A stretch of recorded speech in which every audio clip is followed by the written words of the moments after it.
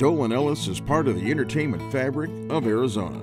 He was proclaimed the official state balladeer in 1966, and 12 different governors have made that appointment. Well, I had fond memories of Arizona before I ever even got here. I'm one of these people, I think that my soul in the last life lived in Arizona.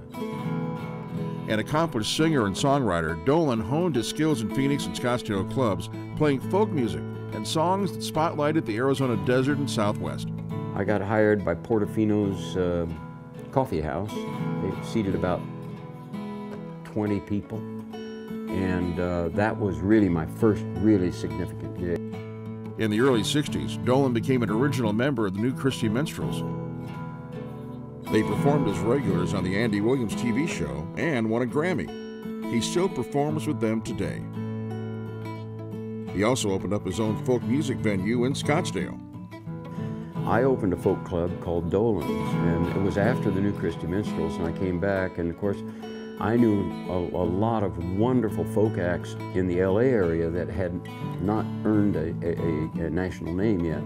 So I hired many of these acts to come in to my folk club.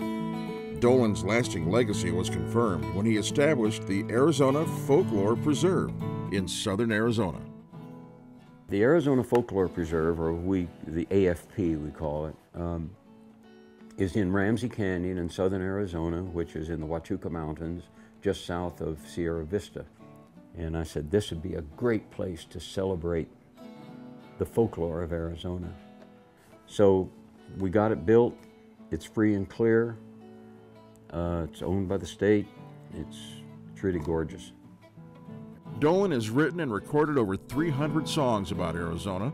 An Arizona storyteller, balladeer, and preservationist, Dolan Ellis is truly a Renaissance man. People just don't realize, so many people don't realize the importance of music.